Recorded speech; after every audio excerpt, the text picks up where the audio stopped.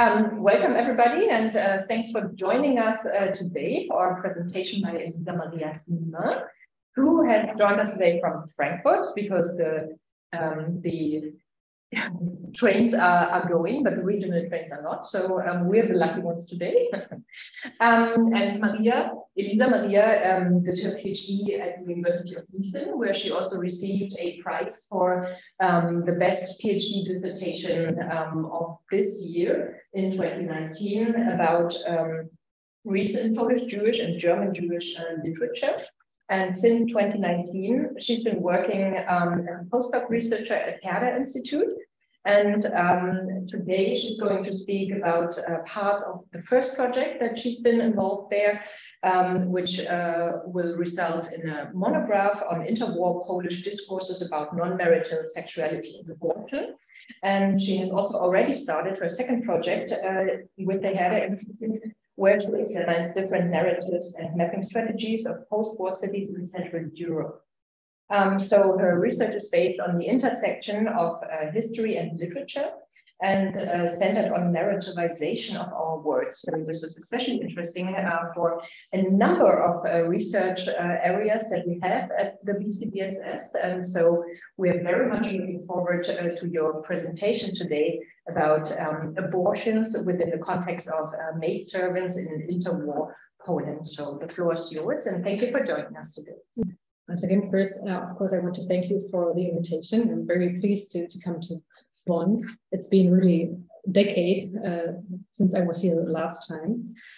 And in my talk today, as Jenny already mentioned, I will shed light on an issue that I came across while I was working on my book on family planning and interwar discussions about sexuality, especially non-reproductive sexuality, non-marital sexuality.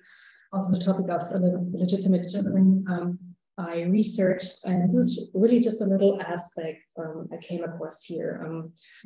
In the overall project, I examined around 16 court cases of abortion trials and neonaticides. And one of these cases I will also present to you today.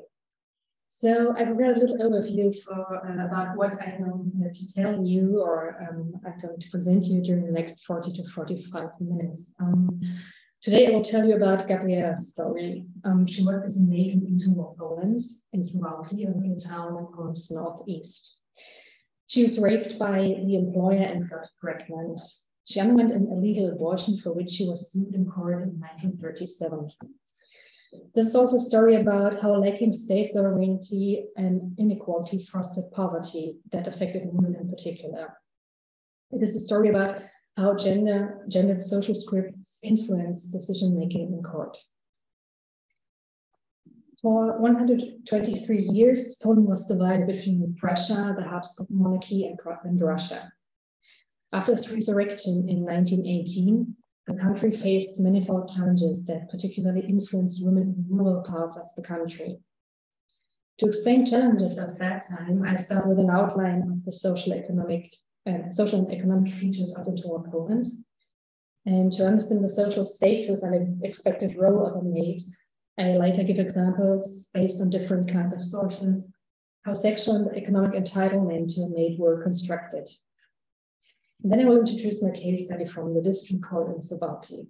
I wish to explain why the public opinion in that particular region considered female employment as linked to prostitution, and how this actually affect the view on men back then. I also ask which kind of misconceptions about sexuality of women had influenced the criminal investigation and the judgment in court.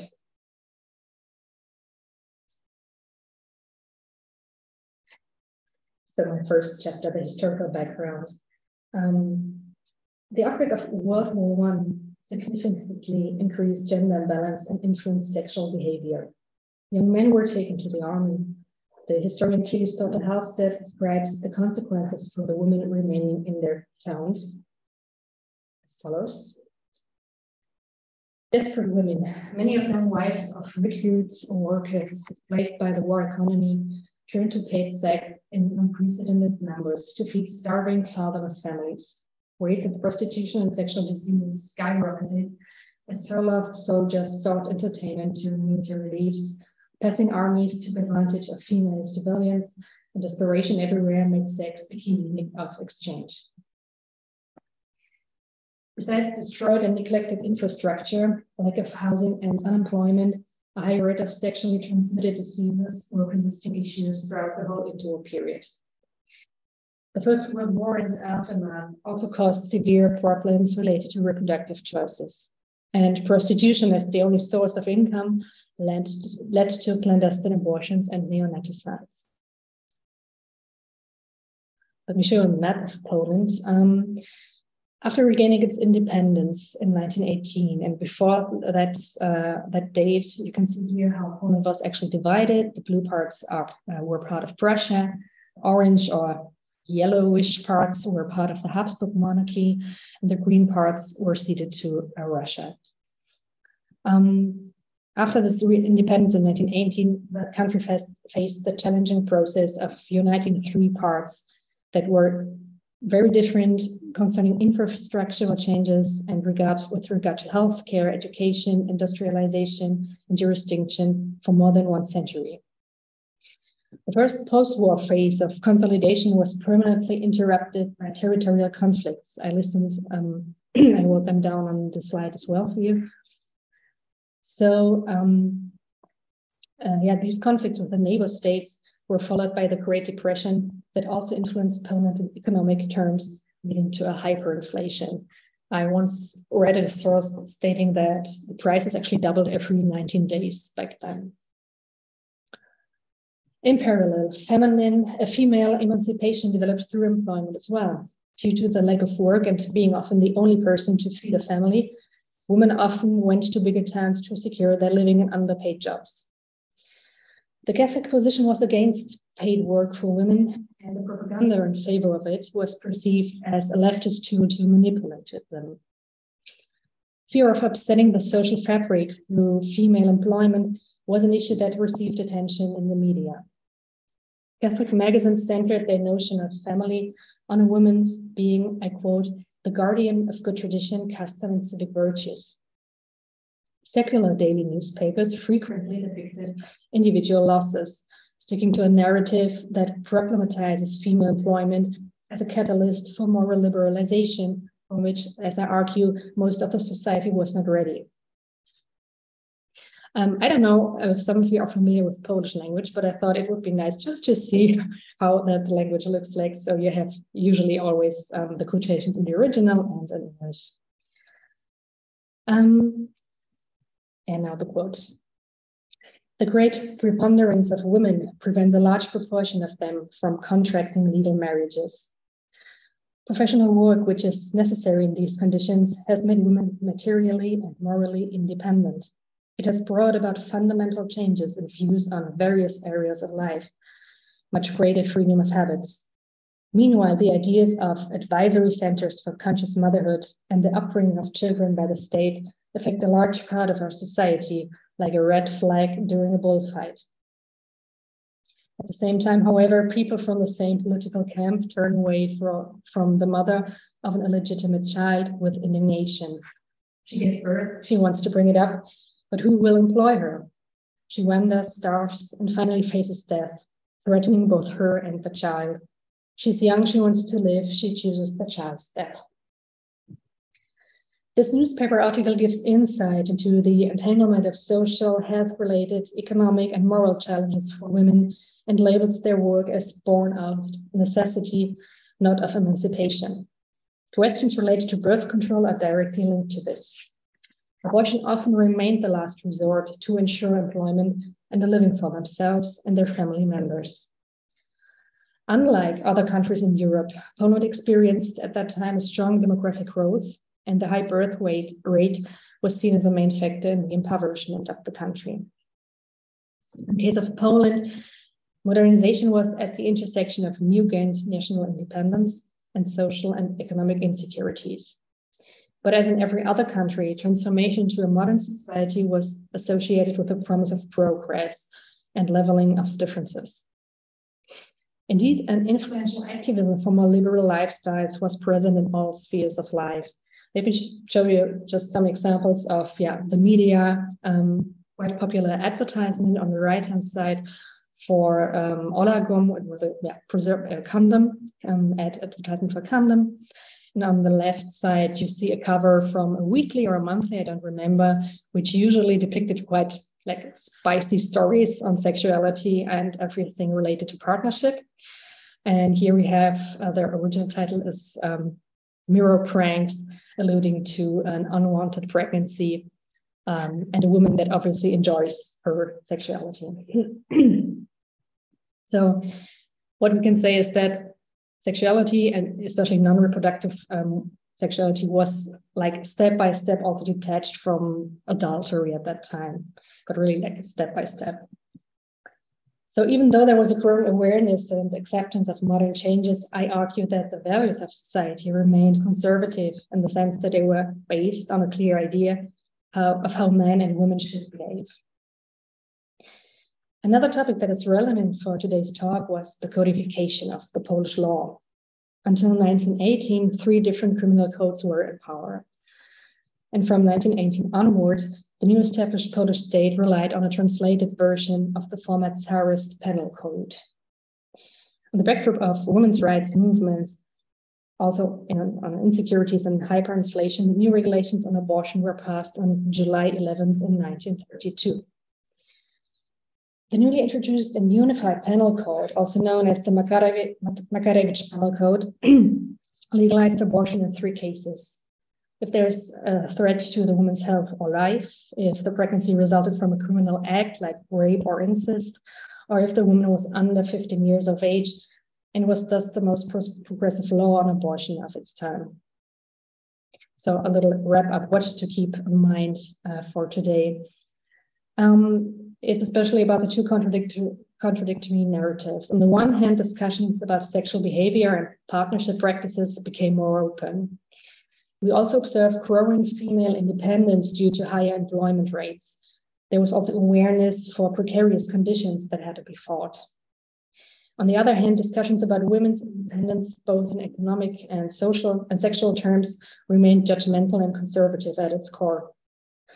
If a working woman got pregnant out of wedlock, public opinion seemed to have found proof for the moral decay that conservative voices criticized.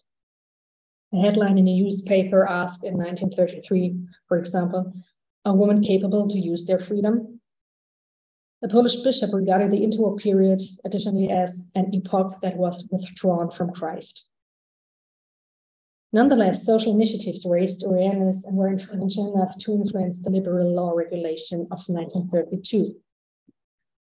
However, the protocols of the Codification Commission give insights that their members considered the negative image of single mothers and their children and acknowledged the socioeconomic struggles of women.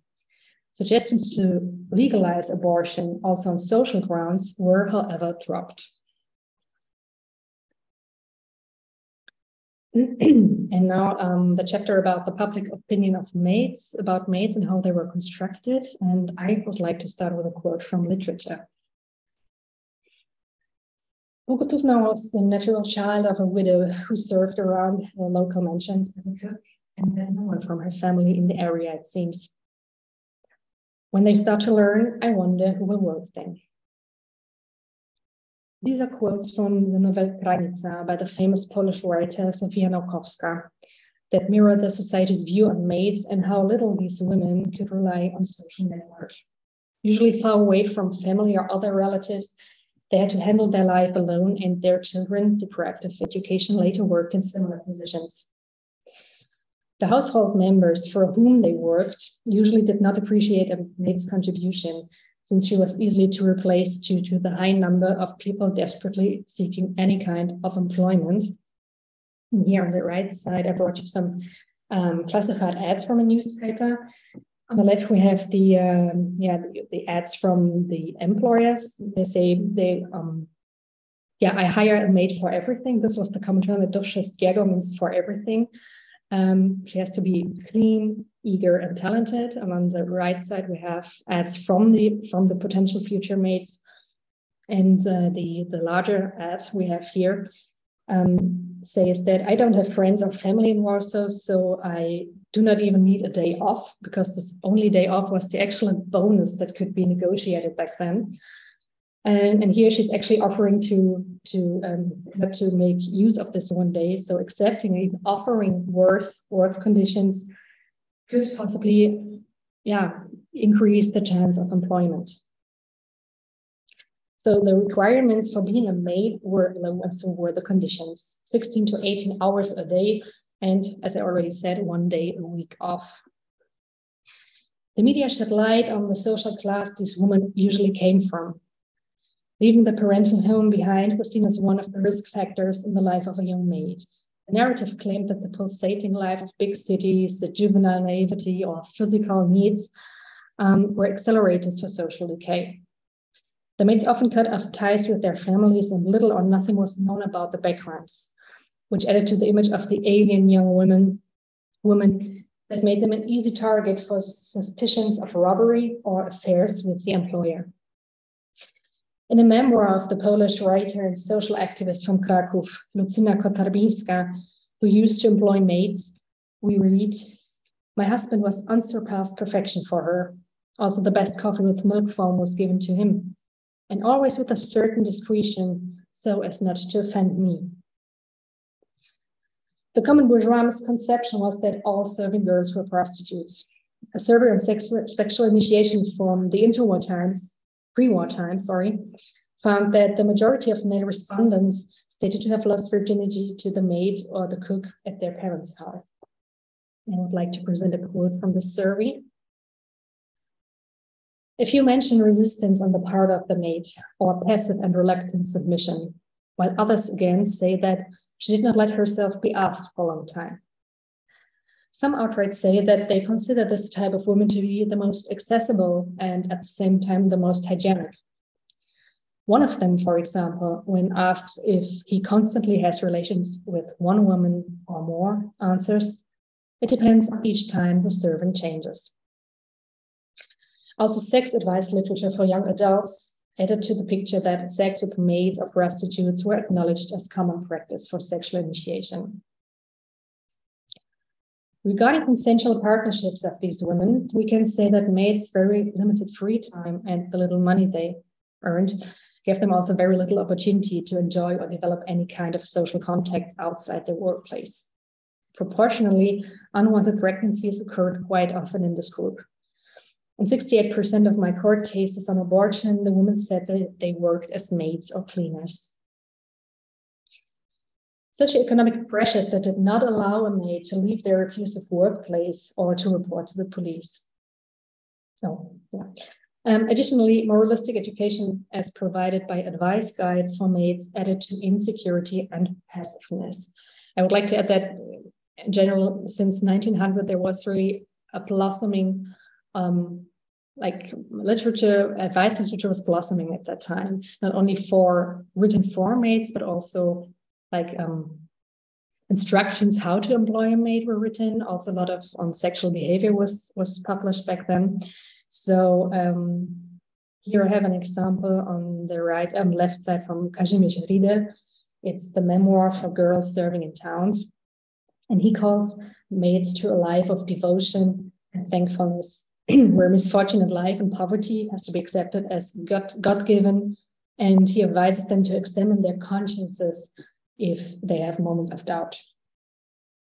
In the chapter Work and Suffer for God, he advises to, I quote, "work fast, thoroughly, clever and tidy, neither for the landlords nor for the money, but for making God happy." The author's approach to sexual self-determination is described best by the chapter titles. They say, for example, "abhor sin like a serpent," or "keep angelic purity." Yet the question was to whom this advice was actually addressed, since the majority of maids was illiterate or had low literacy skills. Indeed, the number of women with no or very limited reading and writing skills is obvious from the court file statistics. Only 12% I found were fully literate. The educational system was established a few years after Poland gained independence. The Constitution of 1921 imposed compulsory education in Poland. However, in the Suwałki region, teachers were lacking, so that even educational staff from other parts of the country were transferred there, which means that the inhabitants there could not enjoy the education as required by the state.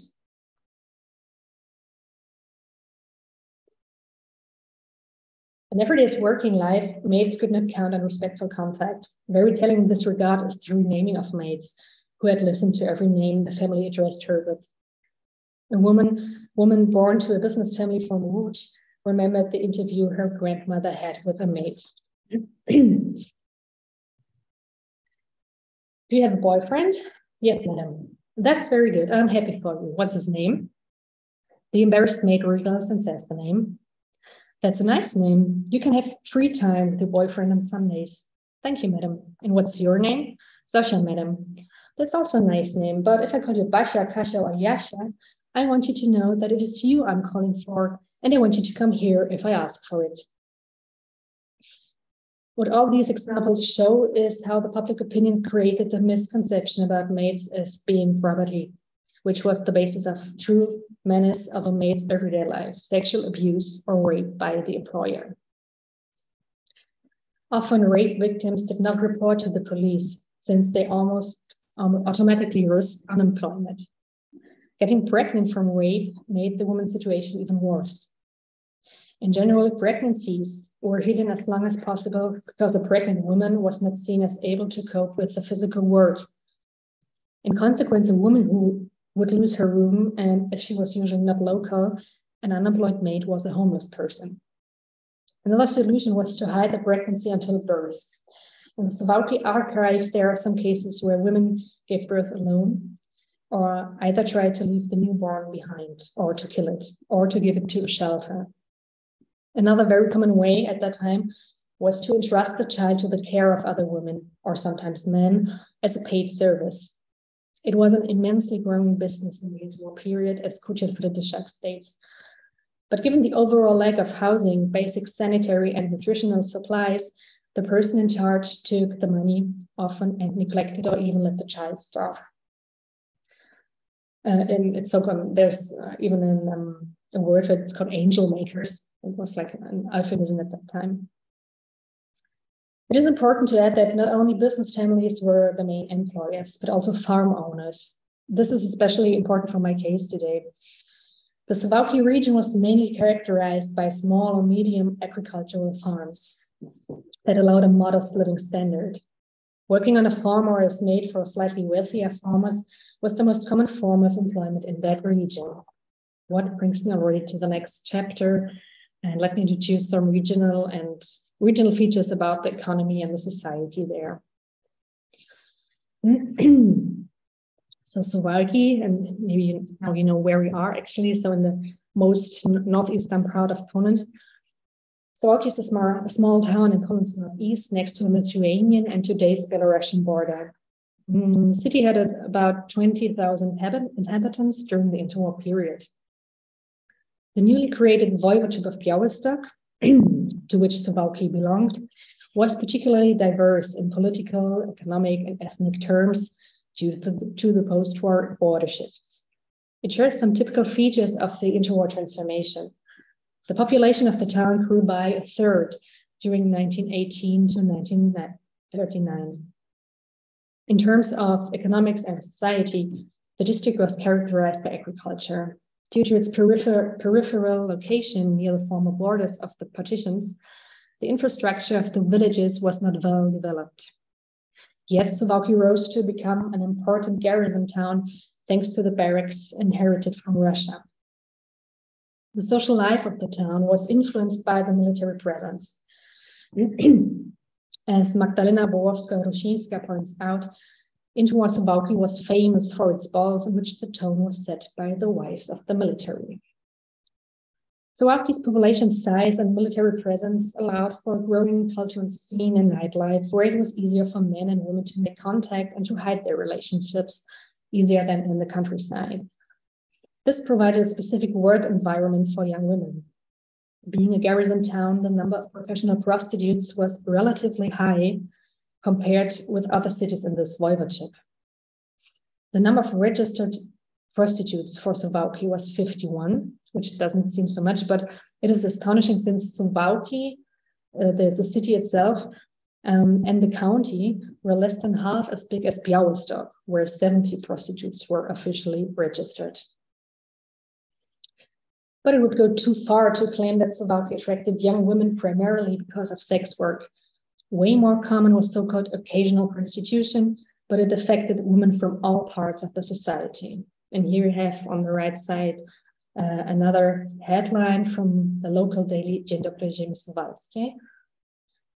Something you don't talk about and you don't even want to think about. Women descending into the abyss of debauchery. Next to a work graduate, next to a maid, a clerk. It is true that the theoretically increasing number of public sex in the Polish lands had reached near crisis proportions, as Kelly's daughter Halstead argues. But true to the specific conditions in that town, it was overlooked to which extent young women from poorer families were exposed to sexual abuse during their employment as maids on farms or in houses. Economic pressure and a misconception of sexual availability affected both maids and prostitutes.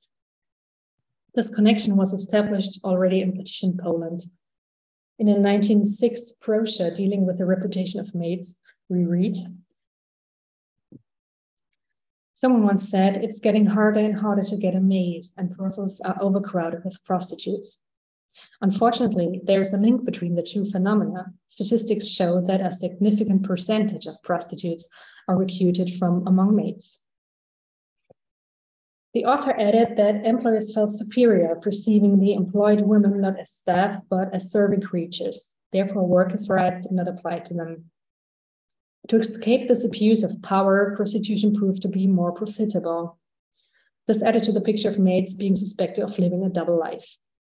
The negative opinion of this group of working women probably made policemen and lawyers and judges overlook the rape in the following case. As I said, it's the case of Gabriela. She's a 27-year-old illiterate woman and a single mother. After 1 year on the farm, she got pregnant by her employer Joseph, the 57-year-old farmer, so 30-year-old man. Excuse me. Gabriela and Maria, the midwife, were accused in 1937 of performing an illegal abortion. Before the police in Sani was informed of the abortion by the local physician, to whom Gabriela went after the procedure, Gabriela herself reported to the officers being raped by her employer. She claims that she was lured by a cousin to the midwife's practice where she met Joseph. He negotiated the price for the surgery without Gabriela's consent. I quote, I saw him giving her some money, then he left. Interestingly, Joseph had not been interviewed, nor did he appear in court, and the midwife's testimonies are contradictory. She confirmed that Joseph came to her to negotiate the price of the medical support, and another witness confirmed that he had left food for Gabriela at the practice. That was 50 kilograms of potatoes, a couple of kilograms of peas, a piece of pork fat, and 50 groszy in cash. Later, Maria claimed that it was her who provided Gabriela with the food. Since the midwife was previously sentenced for abortions, she probably feared a severe sentence and wanted to appear in a good light. She made Gabriela speak in her favor. I quote, Maria is a good woman. After the accident, she gave me a zloty for bread twice, so I would not go hungry. She also convinced Gabriela to claim that the termination of pregnancy was caused by a fall from the stairs. The forensic expert's opinion remained unclear as to how the miscarriage was induced. Having lost the job, Gabriela was beaten by her mother and brother. This suggests that Gabriela also was the breadwinner for her original family, which include an illegitimate 6-year-old child. For most women employed in private houses or on farms, even one child presented a real threat to earning a living, since single mothers were not likely to be employed.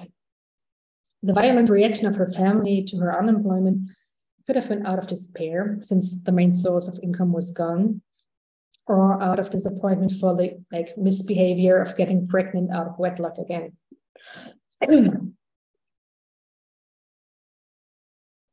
Besides this problematic family constellation, it is particularly disturbing that the accusation of rape was not acknowledged and investigated by the police. Rape was one of the three conditions that allowed for an abortion on legal grounds after 1932. The first case summary after having heard all witnesses reads, so it was investigated, but not thoroughly. An investigation was carried out in this direction, in which the guilt of raping was not proven, which, however, does not exclude that the possibility that he had amorous relations with the maid Gabriela. Not only are the pages which could give evidence of this investigation missing, the astounding link between rape and love affair is created in the statement out of the blue. In Gabriela's words, there is no doubt about the sexually abusive character of this encounter. So on the first Sunday, I don't remember the date, it was wintertime, he raped me. And then in a short time, he raped me for a second time. I got myself under control and cried, but he comforted me that nothing will happen. When I did not have my period for 1 month and another, I complained to his wife, who, having learned that I was pregnant, banished me. This was in December of 1936.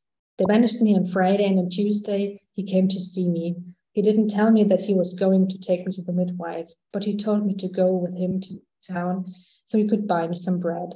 And then he took me to the midwife. I didn't know what would happen, and said that the midwife would only examine me. During the examination, she told me to lie down, and she did something inside, and the next day I started bleeding.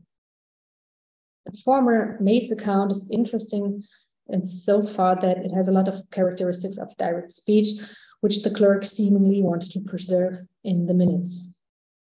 The incomplete sentences and the oral structure of the text show her way of expression.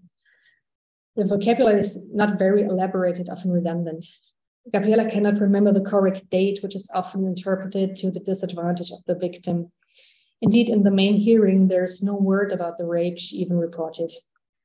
It is noteworthy that she describes her will to keep herself under control during the rape, which points at the extent to which male desire is to be satisfied through a woman, even without consent. That statement was also interpreted to her disadvantage.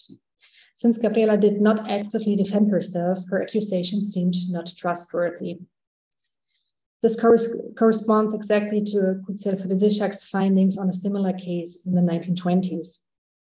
A 13-year-old girl was raped twice by her employer, and even though the forensic medical reports confirmed a broken hymen, the judges questioned the girl's credibility.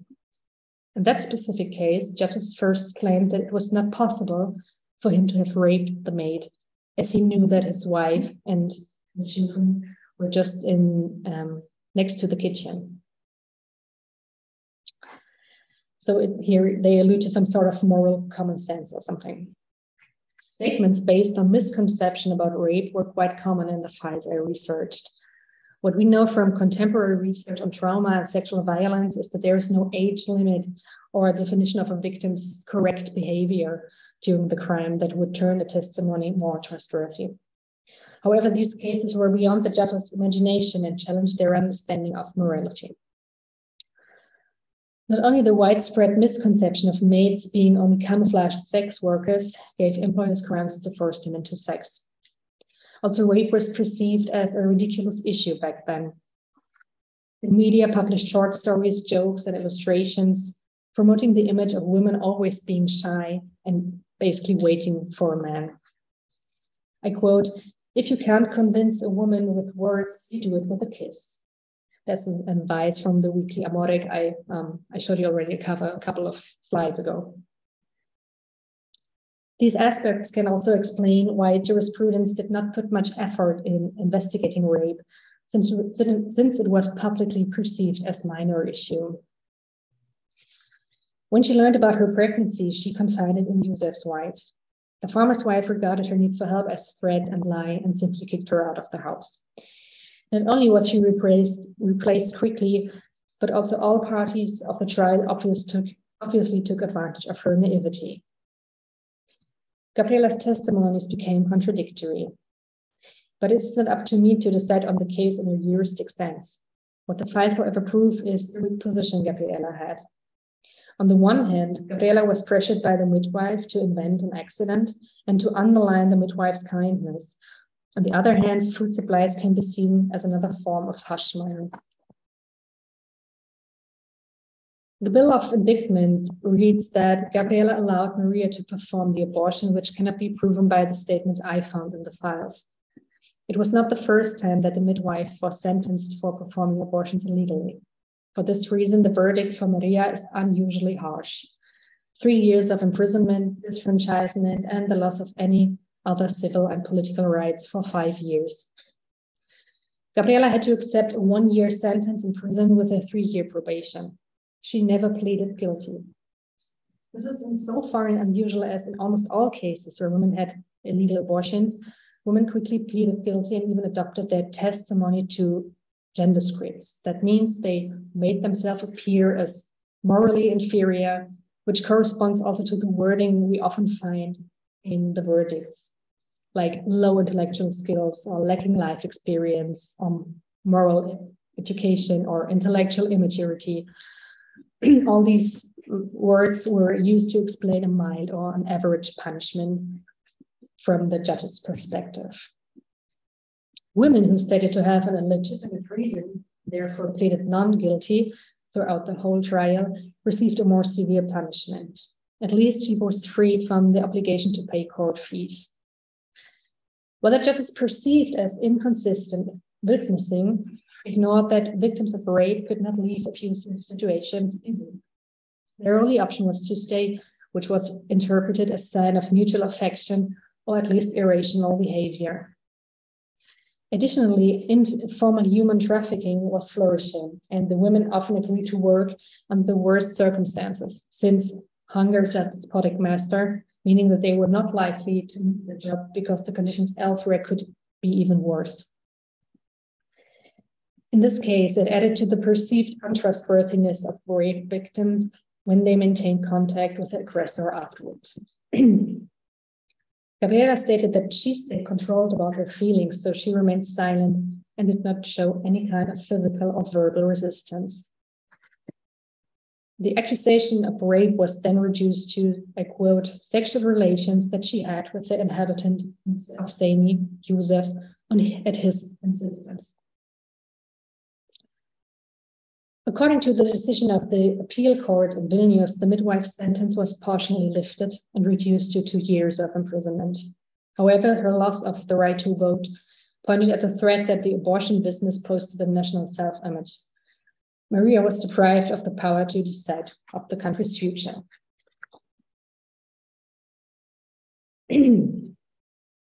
So now my conclusions. The Destinies of Maids give insights into the social fabric of that time and show the entanglement of sexual liberation, female employment, and entitlement of the privileged. The precarious situation of the women was exploited in that way that they were forced to be sexually available. Recent research found that also other male members of the households could take advantage of employed women in private businesses and homes, who were seen as appropriate testing partners for young men's sexual initiation. Female behavior was subject to a far more moralistic judgment. Pregnant maids could not count on the support of their employers' wives, since their relations were often overshadowed by concurrence and jealousy. I argue that the gender disbalance in court is another factor for the misinterpretation of female accounts. Jurisprudence was that part of citizens' life which was exclusively run by men. Exposed to the male gaze in lawsuits, accused women sometimes had to stand before a jury with whom they probably shared a background or a neighborhood. The author of a 1933 article addresses the heavier moral judgment on women in court as follows. So she's alone, truly alone. She, the girl from the street, she, the child killer, she, the one who grabbed a gun or slapped the acid into the face of the one who betrayed or disgraced her. She will be judged. She must speak about her tragedy to these distant and strange, dignified and prosperous gentlemen. The universal assumption that all serving girls were prostitutes underlined the lived reality that the sale of sex had penetrated the bourgeois imaginary. I claim that this stereotype also influenced judges who used a paternalist narrative. Rape would have been a legit reason for termination of pregnancy in this case, but this accusation was not investigated further. The only hint that would have ensured her agency was dropped and even turned into amorous relations, as the previous quote showed. Gabriela was described in the final verdict as a victim of bad treatment. Her actual destiny was invisibilized. Instead, stress was put on her behavior that seemingly did not correspond to what Smith and Skinner define as rape myths. On the function of rape myths in court, they say, rape myths have tended to focus on traditional gender norms. In particular, Moore noted that media reporting on rape has used myths about rape to create cautionary tales aimed at women, outlining appropriate or inappropriate behavior. This, she argued, was in reaction to increased female freedom and was the reason why so many myths focus on the cautionary tales of intoxicated women, flirtatious women, or women having informal relationships. Rape myths can therefore be understood through Lonsway and Fitzgerald's description of their cultural function. To explain and justify sexual violence, which is disproportionately experienced by women, in such a way as to maintain the status quo in relation to gender norms. Given the fact that newspapers described such trials in a voyeuristic manner, all what might remain from that story is a public moral verdict. Since she was sentenced, she must have been guilty of something, maybe an affair, an abortion, or paid sex, because this is what corresponds to the stereotypic image of her employment situation. In consequence, the liberalization of abortion law must be reconsidered. It is true that Interwar was in a pioneering position. Against the global trends in family planning at that time, Polish jurisprudence guaranteed women's access to abortion under certain circumstances. However, the most relevant reasons for unwanted pregnancy, like poverty, unemployment, lack of education, abusive work environments, did not play a role, and thus the number of illegal abortions remained high. The trials proved precarity to be the most common reason. Women had abortions to maintain their underpaid jobs, to be able to feed existing children, or to ward off precarity after delivery.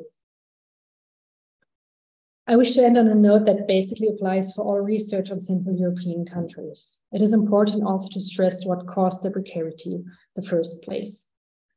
The partition powers that rule over the century, over the country for over more than 1 century, intentionally decided to leave the Polish lands in their modest agricultural condition as the granary for their empires. The Polish provinces never shared the fullness of the economic life of the respective empires. The little prosperity of rural inhabitants opened a vicious circle to unsafe and abusive work environments. What I describe today must be also framed within the hegemonic oppression that relied on depriving peoples in Central Europe of agency. Thank you for your attention. And here are my sources, references. I'm looking forward to the discussion with you.